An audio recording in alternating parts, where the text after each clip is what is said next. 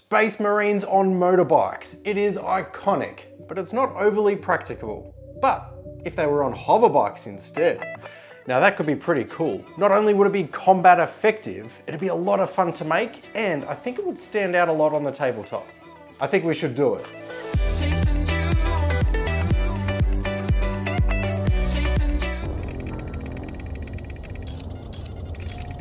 Yes, we are taking a squad of Primaris Outrider bikes and we're trying to convert them into hover bikes. Why, you might ask? Well, if you're new to this series on the channel, we are slowly building an entire Blood Angels army. Only, I like the idea of taking my time and putting more effort into each squad so that hopefully I can make them a bit more interesting and unique, not only for me to keep, but for you guys to watch. The kit itself is 2 sprues, one large and one small. I'm starting off by cutting bits out, but it's not long into the instructions to build the model that I already need to start thinking about the custom parts.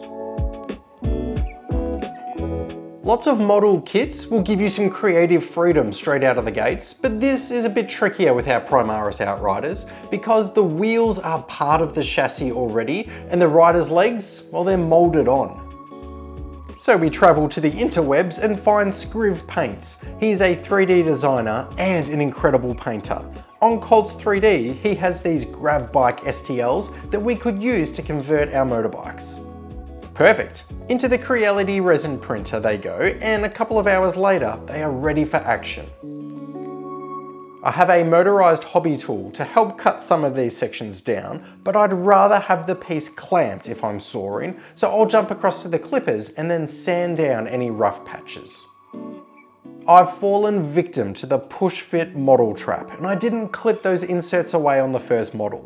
Normally, the push fit system is brilliant, but on a kit like this with the connecting point being a flat surface, I think you're better off chopping each of them and then gluing.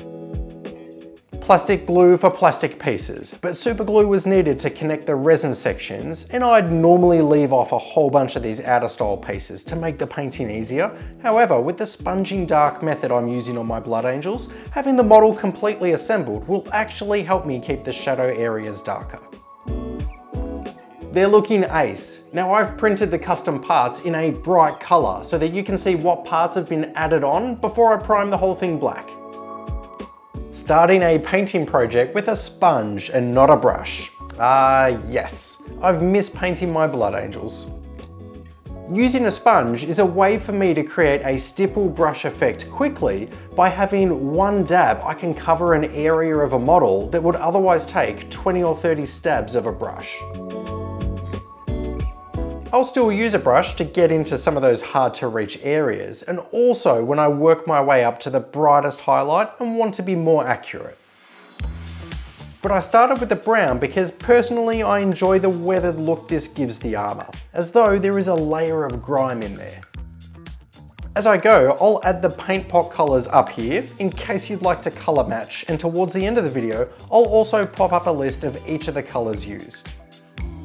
Now I just double checked and counted, and it has been 8 videos since my last dedicated Blood Angels update. I think my goal was to have it as every 3rd or 4th video, so I dropped the ball there a little, and last time around I put up a poll and asked you what I should paint next. Over 1,300 of you voted, and Outriders weren't first, or second. They were only 3rd in the results, so what gives? Well, Dreadnoughts and Terminators beat them out, but I'm still waiting on some custom parts to arrive for them. So anyway, I decided that it was better to make the bikes interesting now, rather than a further delay in the series.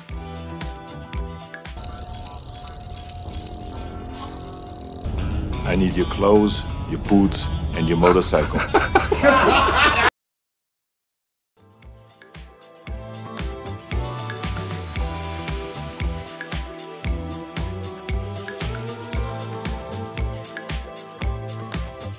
I hope you've noticed that there aren't mid-roll ads that are interrupting your experience watching these videos, and that's made possible by the amazing sponsors that we have.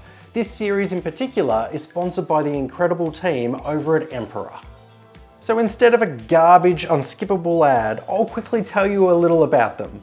Mperor are an online store where you can purchase your Warhammer models at a discounted rate and still earn a bunch of loyalty points. I had already been buying models from Mperor for about 5 years before I even started the channel. Now for example, the new Blood Angels Combat Patrol is $280 from the Warhammer shop compared to being only $224 from Mperor. Now this currency is dollary dues, and yes, they are currently only shipped within Australia. For everyone else, don't worry, you won't miss out. In the video description, I have some other links for you. Thank you again to Mperor for supporting us, and if you'd like to check out their store, well, here are the details, and I'll add a link in the video description. I've spoken about the backstory of this Blood Angels force in previous videos, but I'll need to bring you up to speed again real quick before I explain what is going on with our jet bikes. Newly promoted Captain Sirius Corridon finds himself in command of a section of the 3rd Company designated Forlorn Peril. His mission was to lead a reprisal strike deep into the heart of Hive Fleet Leviathan. While in transit and before reaching their intended destination, their ship, the Rancor of Baal, was thrown from the warp prematurely and into a potent psychic field, instantly killing their astropath. They immediately joined combat with a splinter fleet above an unnamed world. Destined to lose combat in the void, Corridon and company drop to the surface of the world to seek the source of the psychic nexus. Falling from the atmosphere, he notices scattered Imperial settlements, whilst above, the Rancor of Baal flees to escape total destruction. Corridon and his men are now cut off from reinforcements, resupply, and the light of the Imperium. For months now, they have found themselves in endless combat, attempting to protect the people of this world, a world deemed too insignificant for star maps or chapter houses. Task Force Forlorn Peril relies on a belief in their faith and a willingness to adapt outside of the strict Codex Astartes if they are to protect this world.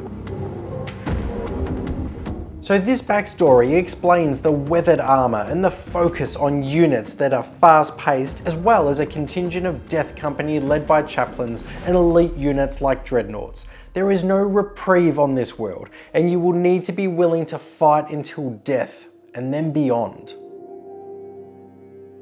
So why jet bikes? These Marines landed with Outrider motorbikes, but quickly discovered they were not suitable for the conditions and would need to be altered.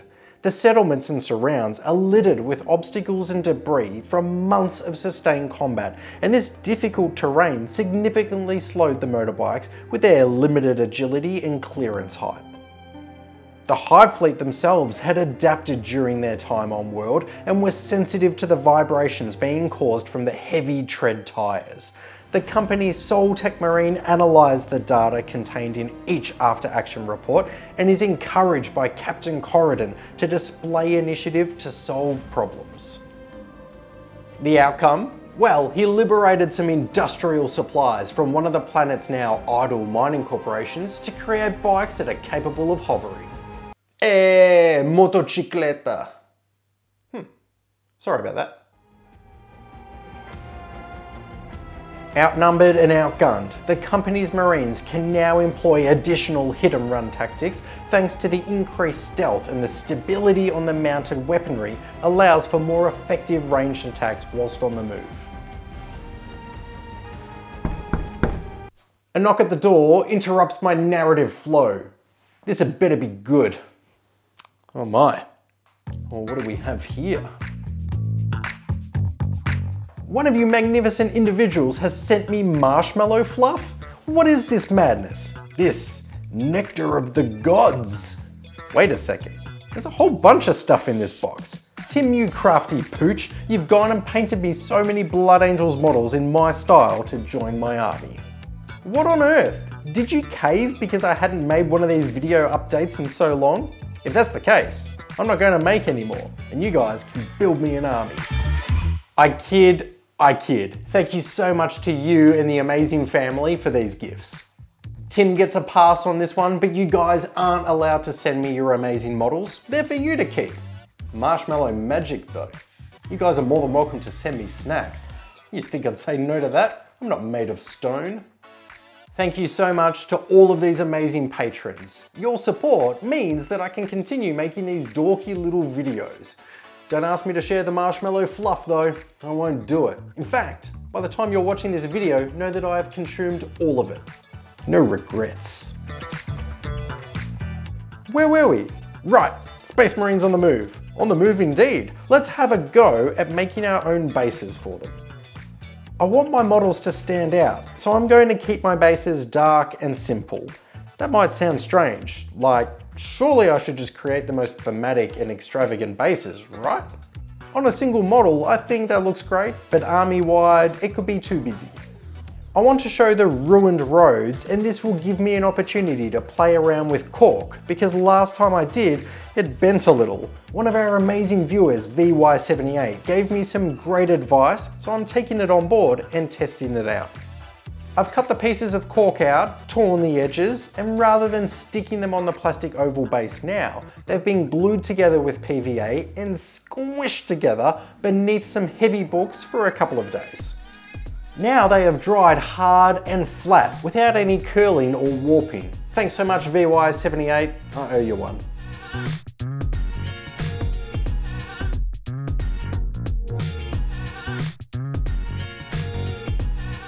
Primed black, and the dry brushing around the edges and potholes is with a dark and then a medium grey. For the worn and faded painted road markings, I'm masking off a couple of shapes and then sponging an off-white. With the patches of rubble and debris, I make sure not to apply any over these. Once dry, I get my favourite part of the process. Ah yes, the tape peel away. A couple of dead shrubs, scorched earth style, that have been glued onto the base into the cracks and the various potholes, courtesy of the army painter, and I reckon that's about it. I think we should check out the models. Let's do it!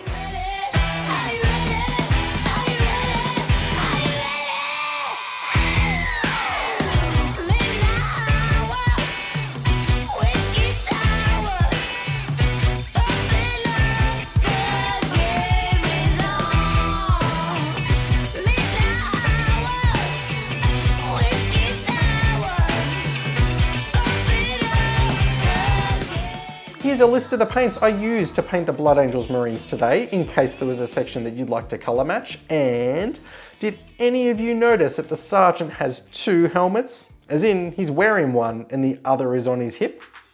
I hope you've already fallen for my trap and commented below without knowing the reason why. For you see, this Sergeant just so happens to be the health and safety rep in this company, and he's heard word of these Cavalier Marines getting around without a helmet, and if he spots you, he's gonna pull over and make you wear one of these helmets. That, and I didn't want to have to paint his face, and I didn't want to have to clip the other helmet off the side of his body. It's mainly the OH&S backstory though, I promise. But I'm sure you'll never see me paint two Space Marine helmets in another video. I probably have over 1,000 points now. Surely, let me know below if you'd like to see some narrative style bat reps with this force. I'm thinking cutting the whole thing down to 15 to 20 minutes in length, rather than focusing on the rules. Instead, we effectively describe the story developing over the top of some highlights. And next time around, I'm considering painting a Death Company Dreadnought, or maybe some Blood Angels Terminators. What do you think? I've been Mike, you've been incredible for making it through to the end of the video. Thank you so much, and I'll see you on the next one. Well done. Do I click it here? You sure do.